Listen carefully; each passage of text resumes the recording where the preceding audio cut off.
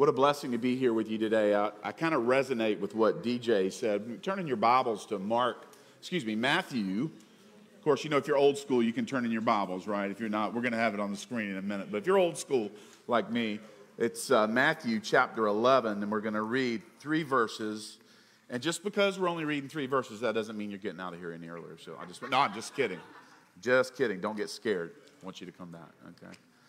But, you know, I resonate with what DJ said about he prepared for a message his whole life. I didn't necessarily do that with this one, but it has been one of my favorite passages and one that I've spent a little bit of time on to try to understand what it means for me, and hopefully you'll get some of what it might mean for you. That's up to the Lord, and it's his job to do that.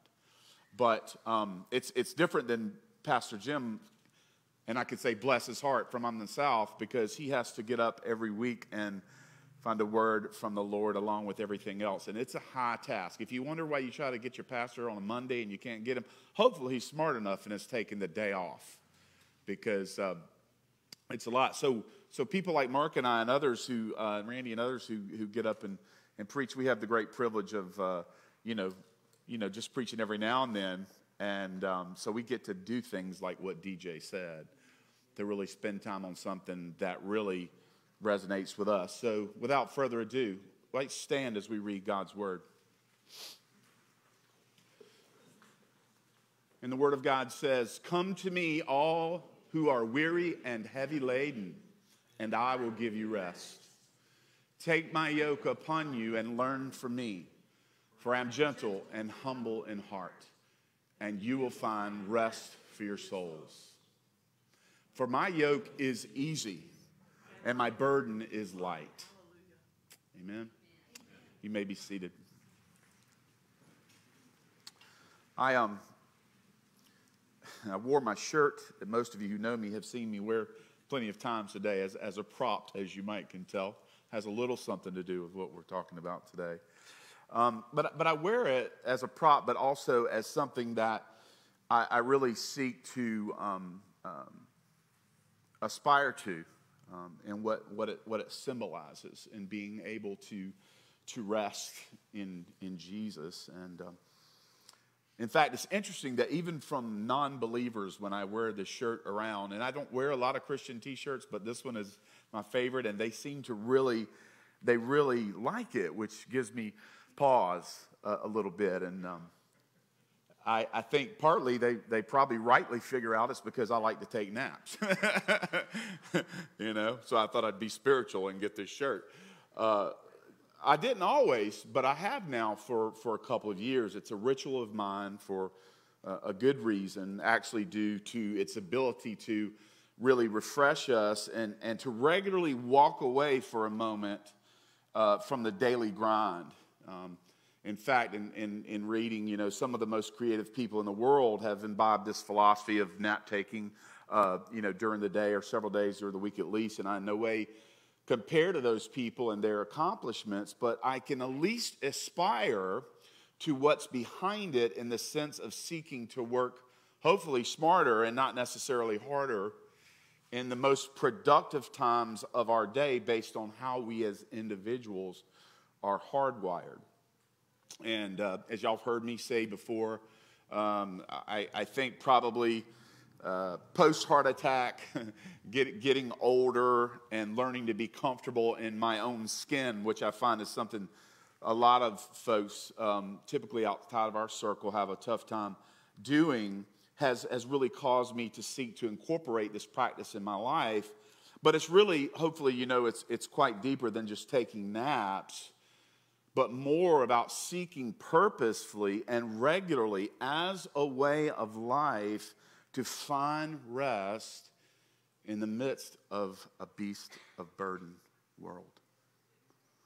And so that's the title of our message today: how to find rest in a beast of burden world. And of course, I've always loved this passage, as I'm sure most of you do if you've been reading your Bibles for any number of years, like I have.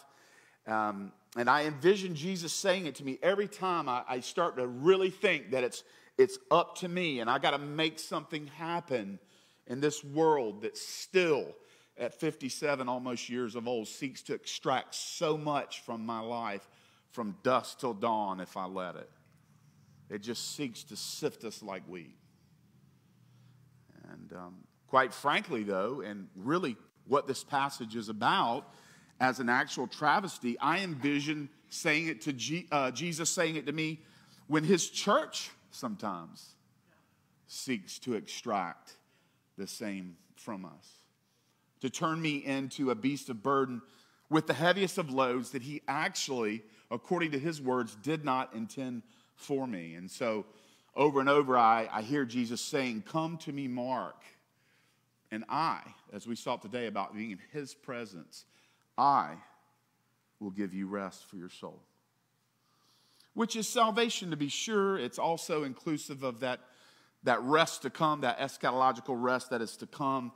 But it is also a life of Sabbath rest, and is to mean so much more, and also equally has to mean for me, and I think possibly for you, saying no to a myriad of great and wonderful things in order to more consistently say yes to the things that God has for you. And I hinted at these things in a message some time ago about trying to be Mary in a Martha world. And so there will be some repetitive thoughts here around that, but hopefully adding much more to that. And those of you who know me know I have some repetitive refrains because of, hopefully, and we all do, because of where the Lord is taking us in our life and our journey. And we're collective, but we're also individual children. And so I need to hear that often, and so I'm hoping that maybe you do too. Now, obviously, the immediate context is in the beginning of chapter 11, laying out for us the fact that even as of yet, even John Boy, who Jesus says is Elijah, if they're willing to accept it, he doesn't get it yet.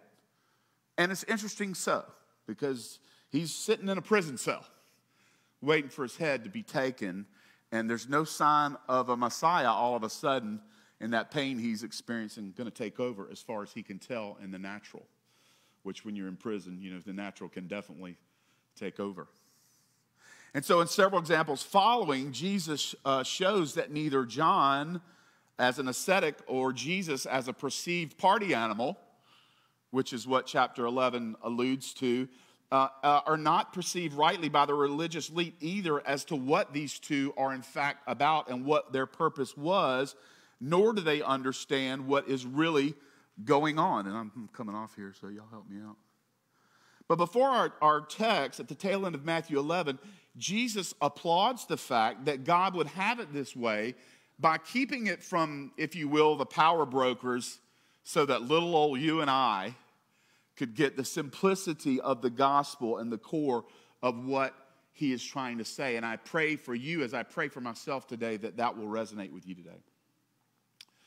This context is also before chapter 12, verses 1 through 5, where Jesus is going to address the Pharisees over their wrongful application of the law as his disciples are found picking grain on the Sabbath. And then afterwards, we have Jesus healing a man with a withered hand also on the Sabbath. But the problem with the Pharisees is not getting to the heart of what God always desired from his people, which was behind the law, and certainly not all their additions, because they added a whole lot of stuff. But that if you got that right, you would have everything, in that we are to simply love the Lord our God with all our heart, soul, and mind. And then he reminds them in verse 8 that he is indeed the Lord of the Sabbath, and that the Sabbath is made for man. But before we move on and look at several aspects of this thought today, and many translations, you know, will do us good to find what the real context of what these three verses are. But they're found in Matthew 23, and I really like the way Eugene Peterson in the Message approaches those first four verses of Matthew 23. He's talking about this specific passage that we're addressing when he's introducing the woes against the Pharisees. And he says, Now Jesus turned to address his disciples along with the crowd that had gathered with them. The religion scholars and Pharisees are competent teachers in God's law. You won't go wrong in following their teachings on Moses. But be careful about following them. They talk a good line, but they don't live it. They don't take into their hearts and live it out in their behavior. It's all spit and polish veneer.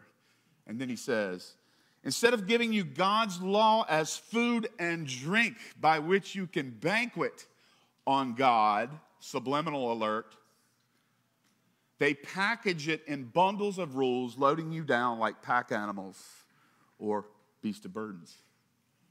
They seem to take pleasure in, here it is, watching you stagger under these loads and wouldn't think of lifting a finger to help. And so there we have it. There's a lot to think about there for us, and the reason is this is not a message against you Pharisees. This is a message against the Pharisee in all of us as we come before the Lord. And so we have the context here, what Jesus is talking about in the frame of thought in which he's saying to you and I, come to me, all you who are weary and heavy laden, or as the NET words it, burdened, and I will give you rest. And that at the outset seems so obvious, but man, in a New York minute and every day and twice on Sunday in this beast of burden world, it is so easy to let it slip. And it is this: we need to remember, very simply, to come consistently to the only one who can give us true rest. He is the only one. We sang about that this morning over and over. He is the one. In other words, we need to know who's giving it and who ain't. And let me just tell you, the world has no desire to give you any of it. It's not its desire to give you rest. But also, what we want to take away from this passage today, because this is what Jesus is talking about, many times it's not always in the church as an institution either. And it's a slippery slope we have to be careful with.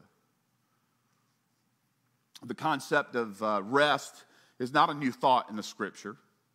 It's continually talked about, as one author reminds us, begins in the Torah and on through the Old Testament, both to the word spoken itself, the people's obedience to the commands, that's the one we like, of entering somehow into it, and paradoxically, not having anything at all to do with our performance, i.e. the gospel.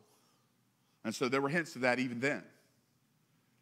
And yet it's also something, according to Hebrews, that the Israelites never were able to enter into true at all spiritually, and of course physically, only in getting the Sabbath day box checked, having occasional rest from their enemies, as we see, and in terms of the land, that only became partially true about 70 years ago.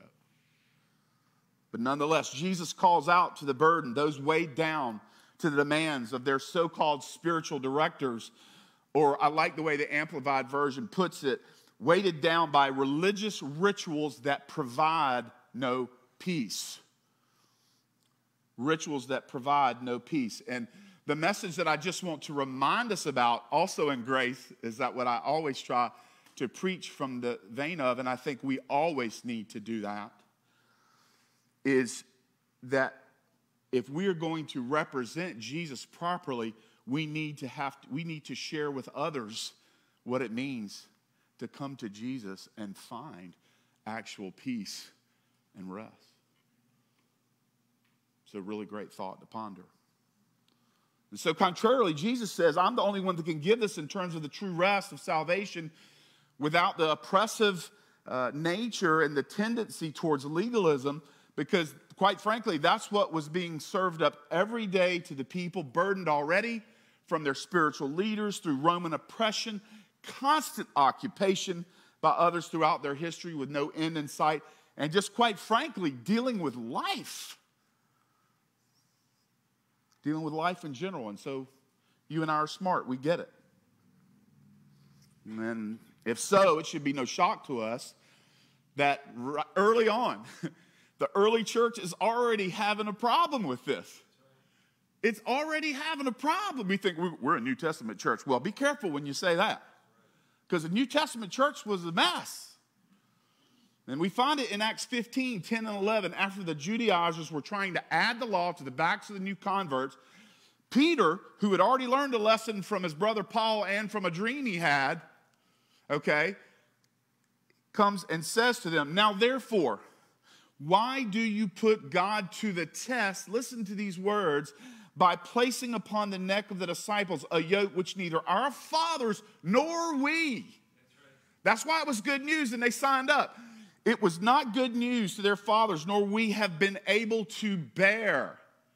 But we believe and are saved through the grace of our Lord Jesus Christ, the same way as they also are. This also echoes Romans and throughout Paul's gospel, and of course the whole book of Galatians spends a great deal of time dealing with this complicated issue that continues to raise its ugly head, as he would say that anything short of the purity of the gospel, he would wish that they would be accursed. In fact, he goes a little further and says that anything short of that they would go on in chapter 5 and verse 12, he would wish for their emasculation. Now, all of a sudden, you men cringe, and I get it. Paul doesn't really mix any words there, and so we must also know, although he had many flaws, our Protestant father, Martin Luther himself, rightly brought back to the forefront after eons of the church going back time and time again, exacting heavy loads from the people that it would draw. In fact, listen, many of the early church fathers that we idolize, and some of them are to be idolized in a sense, were again gravitating back towards this legalism as spiritual directors of the beast of burdens of their day, still not fully understanding grace. Amazing how the best of us, we still forget. And we must also know that though we are all beasts of burdens to some degree in this world, yet not fully entering yet into that rest that's promised, but we are those also have not yet as many times entered into the rest of salvation and this life offered rest and peace right now for you, which is why Jesus told them to trade the yoke of the world and the spiritual directors of the church of his day for his, that he said, not me, would be light and easy. And though we don't want to get ahead of ourselves, what Jesus is saying that, as hopefully we've already seen, only one person can give you that rest, and his name is Jesus Christ. But also what Jesus did not say is, come to your religious leader or come to the church for every answer, even though there is application in Scripture for this. So don't hear what I'm not saying. But as he looks around and sees those who are just beat up every which way but Sunday by oppressive burdens that they cannot carry, he consistently sees those who are to be God to them not carrying the burden for them or themselves. But more importantly, the historical diatribe against them by the prophets, in that they would not lift an inch to lift the burden of the people and show them somehow how to live in the rest promise, since they missed it totally themselves, which is why they were accused of not being shepherds, and also why Jesus would say, when he looked out, he did what? He saw people who were lost and walking around as sheep with no shepherd. Wonder what he'd say. Amen. Wonder what he would say today at a quick perusal of Christian YouTube channels with all those teachers claiming that they have the truth on the matter and what you and I are missing. Which one would he actually watch? I'd like to know. That way I could delete a few. Something to think about. And quite frankly, we know why the leaders had this bent, and it's because the business of slavery is a good business for those who are in the slave business. Because they can keep everybody in line, keep the coins in the coffer, and keep people dependent on regurgitated food from teachers only, hear me, teachers only, instead of the word that comes from God daily into their own restless souls. This has to happen if we are to find the rest and peace of Christ. And so if you're here this Sunday morning and you're weary and you're looking for rest, then it's time to come to Jesus. And the second thing is this. We have to be willing, as Jesus says, to trade the yokes that weary and burden for the yoke that Christ gives. Because in fact, after he lets them know that he is the only one that can actually give it, he lets them know also that when they come, they need to do a little trading. They have to trade this heavy yoke they are carrying from both the world and the religious leaders, supposedly in their care, for the light one that he wants to hook them up to and walk alongside them. And we're all smart Bible students here, so we know a little bit about yokes.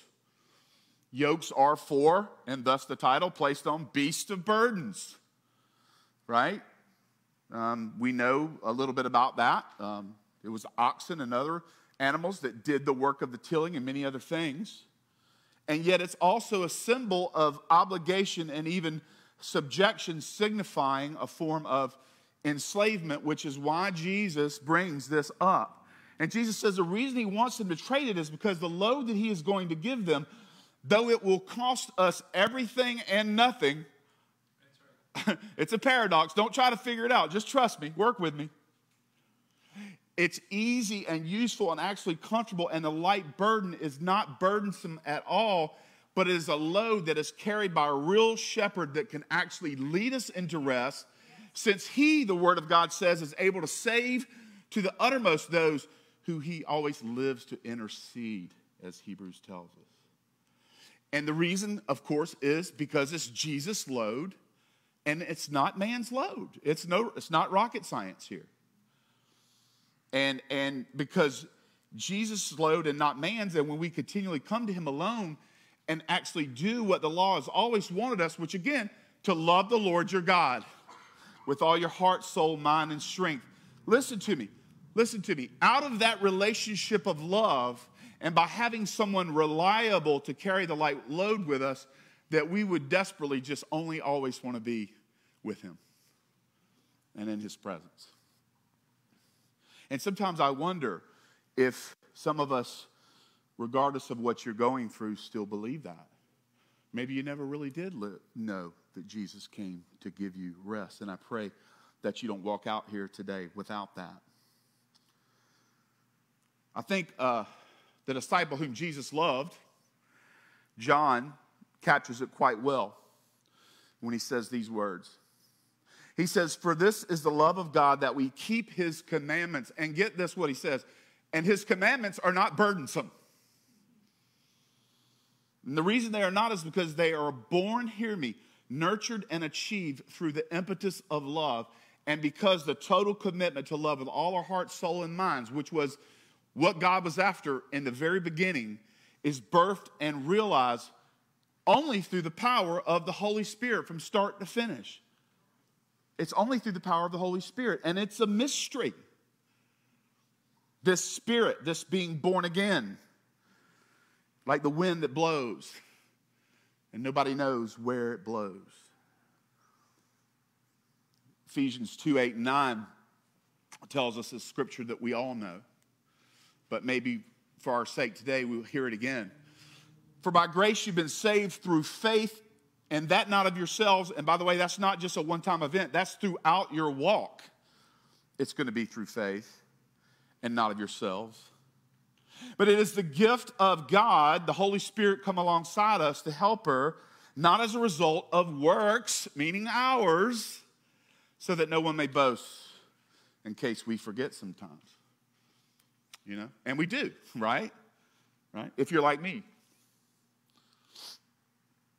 I don't know. I don't think I'll ever be a preacher who doesn't sweat, but y'all have already gotten used to that now. It just is what it is. I need to get on that what they call that slim fast or something. I don't know.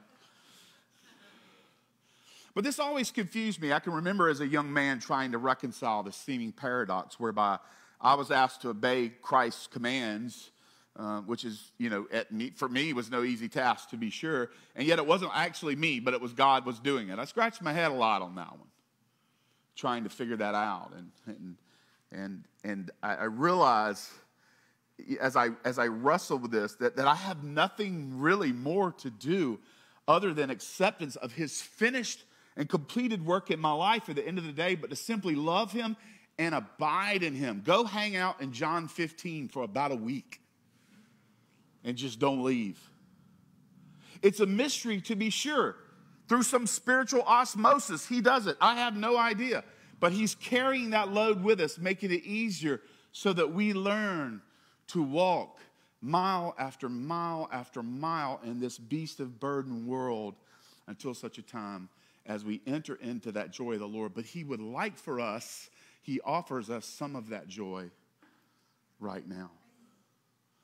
Grace is scandalous. You'll never figure it out. It's scandalous. So simple, so not to do with us, and yet likewise missed an awful lot by us. But there's something else worth understanding here, that in order to take Jesus' yoke, we have to trade the yoke of religion and the extra work that many times unknowingly even the church at large can exact from us to continue to measure up to those who are constantly watching us, right? To see how we're doing. But actuality, the Word of God says we have to trade the obsoleteness of the old covenant, Hebrews 8:13, for the new one. Some of us, don't like the sound of that. But I'm just quoting what the book says. Since I've been here, actually, as a testament to this church and to Pastor Jim and Mark and some others, I've learned a lot, as you've heard me say before up here, about understanding what the obvious Jewishness of the Scriptures bring to my overall understanding of what God is up to and has always been up to. And I've been the richer for it, to be sure. But somehow I think there is still a strain of us in the church that thinks somehow we have to go back and become Jews all over again in order to somehow really get the whole enchilada. And that maybe until we do that, there is still something that we must do here. Now, I see that sometimes and I scratch my head because, I've been tempted myself. It sounds really cool. But guess what? Paul, in case we've forgotten, addressed this head on, did he not? Romans chapter 2 and verse 28. For he is not a Jew who is one outwardly, nor is circumcision that which is outward in the flesh, but he is a Jew who is one inwardly. And circumcision is that which is of the heart by the Spirit, not the letter, which is the law, in case you were wondering. And his praise is not from men, but from God. Or how about this? In Galatians 4, 9, and 10, where he says, why are you turning back to the weak and elemental things to which you desire to be enslaved all over again? You observe days, months, seasons, and years. And there's nothing wrong with those things in terms of extracting meaning from and identifying with our messianic brothers and sisters in Christ. But we have to, and this is hard for us. It's hard for me. Of a lifetime of trying to follow Jesus, man, really wobbly sometimes. Is we have to trade this law of performance as we walk on this narrow path for a new law of grace and total reliance on the Holy Spirit in our lifetimes so that he can write his laws on our hearts. And he's the one who does the writing and says we can cling to the ancient path. Jeremiah 6:16 reminds us so that we'll turn and follow him and find rest for our souls. And, I look around and look, that's why, I'm wearing this shirt, because I've been that guy. I see people who really need to slow down just a little bit so they can see it. And so we have to consistently come to the only one who can give rest. And we got to be willing to trade our yokes for his easy and light. And thirdly, we have to enroll in the lifelong learning of our new yoke giver, he says. Jesus said, learn from Joe. No, he did not. It rhymes, but he didn't say it. He said, learn from me. And so by being his students, his disciples, and enrolling his class, this is how we do that. The word learn, quite simply, implies study and observation of the scriptures, and an observation here of what Jesus-shaped spirituality looks like as opposed to merely a church-shaped one. And it's a big difference sometimes, drastically so, and sometimes you'll be on the outs because you don't fit into that narrative. And this is our directive, and the disciple whom Jesus loved again gets it right, which he does all the time. He writes in 1 John 2:6, the one who says he abides in him, picking up from his John 15 admonition, ought himself to walk in the same manner as he walked. And as a quick side note, if you ever want to do a little study, go and look in the Gospels. Jesus exemplified a life of balance of work and rest, reflectiveness, solitude, and prayer, and encouraged his disciples to do the same. You should go and take a look. But notice John also didn't say we are to walk in the way the church walked, and I mean this no shame at all to the church at large. But the church, quite frankly, often forgets that it neither bypassed the fall. Because it's you and I that are in it, which is what the church is. Amen? And we mustn't forget that. We have to constantly keep that in check. And that doesn't mean when I say that leaders can't instruct and can't be helpful and be part and parcel of the means in which God helps direct people. Otherwise, Pastor Jim and the elders and myself and whoever else aspires to do it might as well sit down.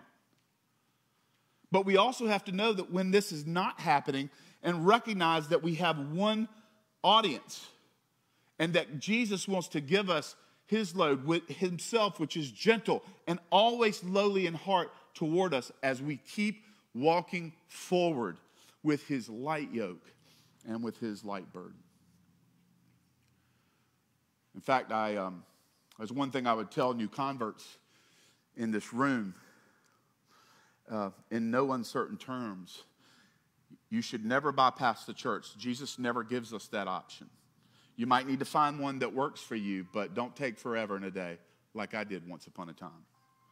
However, in no uncertain terms, I tell new converts, if that's you today, keep your eyes on Christ and not man. Listen, that's easy to say. It sounds really cool. Keep your eyes on Christ. That's spiritual. Surely that's in the Bible somewhere. Yeah, it is. But it's the truth. Because men, even this man, sometimes will fail you. But we are told that there is one that sticks closer than a brother, who that when the world, listen, exacts so much from us, and even the church sometimes that bears his name, he will gladly swap that burden that we are carrying for his and allow us to sit down and learn from him and learn from the rhythms of grace as a result. And over time, living long at that vine of the nutrients of his love so that it has a chance through the Holy Spirit's work to flow more and more into us somehow so that we can see the promise of his rest coming to us over the horizon. But here's the rub. If you do this, sometimes for a period of time, you might have to walk alone a little bit, just as an FYI. Because law keepers are everywhere, all around us. And sometimes they are us. And they're watching. Paul reminds us almost, I think, speaking of this same passage in verse 13 of Galatians 6, for those who are circumcised do not even keep the law themselves, but they desire to have you circumcised so that they may boast in your flesh. I've always found it interesting. I've been one of them before, and I've probably done it to some people. You know, you first come into the faith, everybody's preaching grace and love, and you're so cute and cuddly to them. You're a nice, new, shiny little toy. And then all of a sudden, there's this unwritten code of the church law that they are almost sure is Holy Writ itself, and it starts to secretly, through innuendo, be imposed upon you by the looks of others that you haven't quite lived up to it yet. And they surmise a number of things. You know, maybe you don't pray enough. Maybe you're not committed enough, and on the list goes. And bless their hearts, they don't even realize it sometimes. I don't even realize it sometimes. but we show our judgment measuring ourselves by only the things that we do pretty well, yet making you realize that you don't quite live up to it. The code that they, like the Pharisees, have added to the gospel. And this is a word today from the Lord, not because I'm saying it. It's because it's right here in front of us. And the code says all you have to do is just start doing exactly like I do, showing up when I do, and then the pleasurable grin starts to look kind of Grinch-like. You know, that little grin the Grinch has. Paul says they boast in your flesh. He says, may it never be that I would boast except in the cross of our Lord Jesus Christ, through which the world has been crucified to me and I to the world. But the dilemma, as I said earlier, has been around for a long, long time. Because, you know, there are people that think that they made a confession one time 60 years ago and they're good to go, right? And then there's those that think God exacts, nothing from us. There's always going to be cheap grace proponents out there. There's always Judaizers. Listen, there's always law keepers and those who, when you do what they've added, won't even help you carry that extra load. Since the beginning, it's human nature to gravitate back to the law. And what I've come to realize is that God is always, as Pastor Jim reminded us again last week, he's always in the center of this biblical tension. God is both and, not either or. And it's something that we have to learn from him.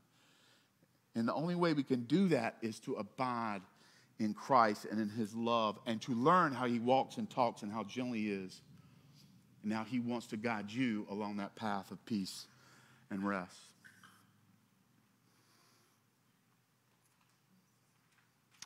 And then lastly this morning, you can say amen. I said that joke when I first got up here. What does it mean when the pastor looks at his watch? Absolutely nothing. Means nothing. No, we'll land the plane here in a second. This is important, though.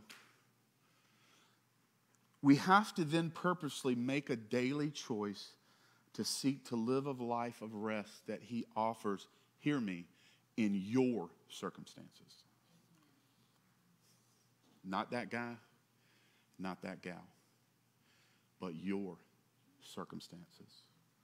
And I say in your circumstances, going back to a constant theme you've heard me use in saying that God has no grandchildren like we do, but only children, because he will deal with you as a loving father and you as his sons and daughters always. I don't agree with Bono on a lot of things, but he's got it right in one of his songs. Grace is the thought that changed the world forever. Don't ever lose this. It is a lifestyle of rest for your souls that you on purpose choose to live rather than desiring to go back to Egypt's sin and that slavery or to God's people's religion. Amen?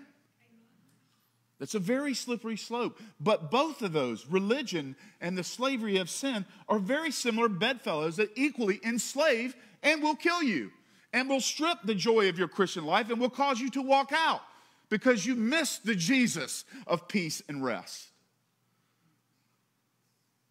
This is for me this morning. I think Mark Buchanan reminds us what this purposefulness looks like in his book, and I highly commend it. The Rest of God, Restoring Your Soul by Restoring Sabbath. And he writes this. When I say Sabbath, I also mean an attitude. It is a perspective, an orientation. I mean a Sabbath heart, not a Sabbath day. A Sabbath heart is restful even in the midst, your circumstances, of unrest and upheaval. It is attentive to the presence of God and others, even in the welter of much coming and going, rising and falling. It is still and knows God even when mountains fall into the sea, he says. And the writer of Hebrews reminds us, let us be diligent to enter into that rest. To be diligent and purposeful in the midst of our individual beast of burdens lives. You and I, me and you. It's interesting, David seemed to get it, didn't he? One of our favorite Psalms, Psalm 23. Listen briefly as we close today. The Lord is my shepherd. I shall not want. He makes me lie down in green pastures. He leads me beside quiet waters. He restores my soul. He guides me in the paths of righteousness for his name's sake. What? Even though I walk through the valley of the shadow of death, I fear no evil. You are with me, yoked right alongside me. Your rod and staff comfort me, not load me down. You prepare a table for me in the presence of my enemies. You've anointed my head with oil. My cup overflows. Surely goodness and mercy will follow me all the days of my life, and I will dwell in the house of the Lord forever. Hallelujah. I think David understood the gospel. What do you think? He learned from the good shepherd an attitude of rest in life in his circumstances until the ultimate rest of dwelling in the house of the Lord forever comes. In closing, do you know where to come for actual rest for your soul? Got your eyes in the right place? Do you know who to come to time and time again? Or maybe you were introduced to him once, but the simplicity and the lightness of his yoke was quickly traded for a new burden added to the old one. So now you got two.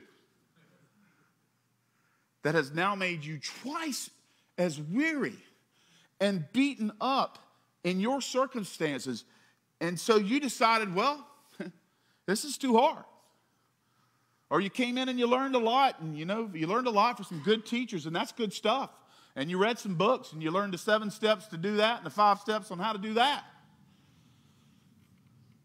Maybe you were even discipled a bit about what it's supposed to mean to follow Jesus, but before long, you realized that the burden of that got heavier instead of lighter, and you've never really digested the Word of God, which is also Christ, by the way. Don't separate those two. Digested the Word of God on your own daily, purposely, going after it like a hungry dog on a meat wagon. Like a deer, the Word of God says, panting after the water brooks. Or maybe you've just never regularly sprawled yourself out on the floor and just laid all the cards out on the table as a regular practice to ask God to just daily pour something of his goodness in you so that you can be somehow representative of that in this beast of burden world. To which, hear me, you are not alone in, by the way. You're not alone. It's a world which may have exacted much from you, and the scars show, both those of your own doing and those that may have been out of your control. And so I pray today that you'll do a swap. You'll be willing to relearn from the light yoke giver, and as a result experience his blessed forgiveness continually and his rest for your weary soul in this world that wants to sift you like wheat, and a much, much lighter burden even now.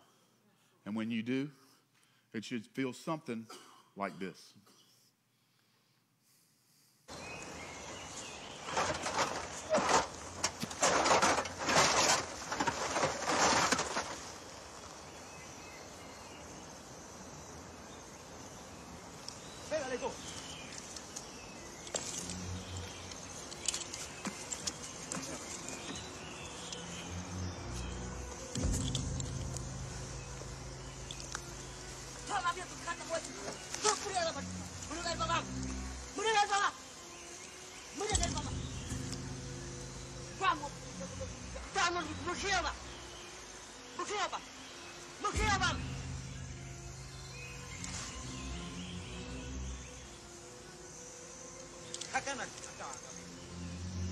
Kinopala. Tiga apapun.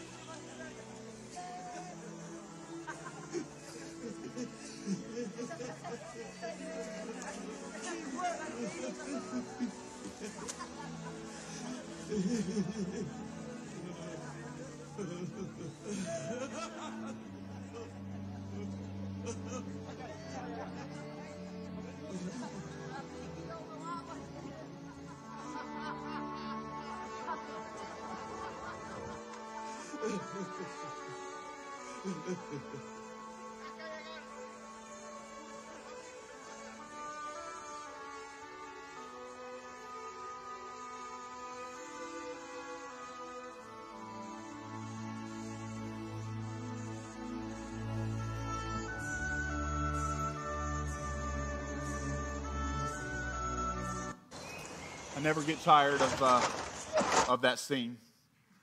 If you haven't watched the movie The Mission, I implore you to do so. Let's pray. Lord Jesus, I thank you so much for using insignificant vessels to talk about you, because that's all you got. And I just pray that the words of these thoughts that I've done my best to extract from your words, Lord, that they would be life and peace and rest to someone here today. That they would carry it with them, or that they wouldn't leave today until they got it right on their own or with someone they know. We thank you for this day that we celebrate with mothers who know a lot about burdens. I pray every mother here today can lift any burden that's weighing them down, that's weighed them down, and they can take your yoke upon them, Lord. We bless you and praise you in Jesus' name. Amen.